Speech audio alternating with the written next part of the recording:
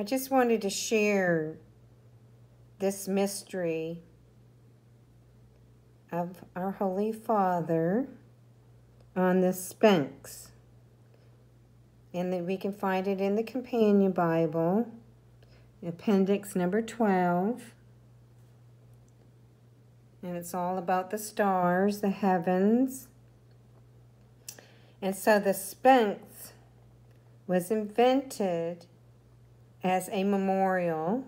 It had the head of a woman and the body and tail of a lion to tell us that this book, written in the heavens, began with the sign Virgo and will end with the sign Leo.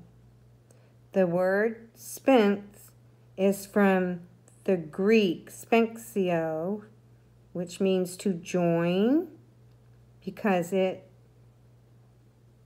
binds together the two ends of the circle of the heavens. So the heavens begin with with Virgo and will end with Leo. And the Sphinx is not the head of a man. It's the head of a woman that we just read. So the signs in the heavens is a sign of something or someone to come together, written in Genesis 3:15. And the Sphinx is in Egypt, Giza, which is part of the pyramids. So my question was, who invented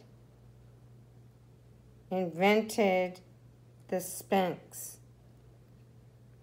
Well, I believe it was here from the First World Age. This is my opinion, along with the pyramids. It was here to show us and to tell us that the beginning was in Virgo and the end will be in Leo.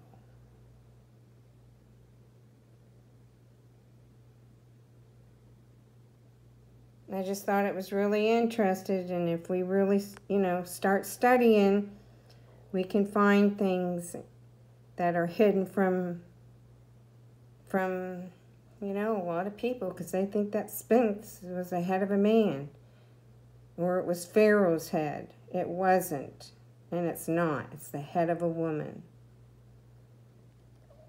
All right, let's keep studying. Love you all. Bye.